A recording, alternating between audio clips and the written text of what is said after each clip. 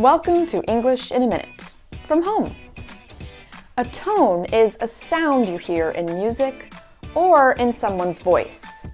And deaf means unable to hear.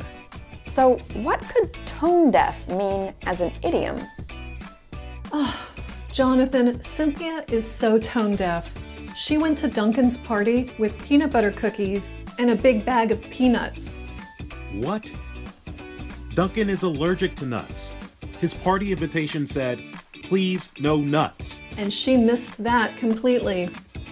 In everyday life, tone deaf describes someone who doesn't notice how others think or feel.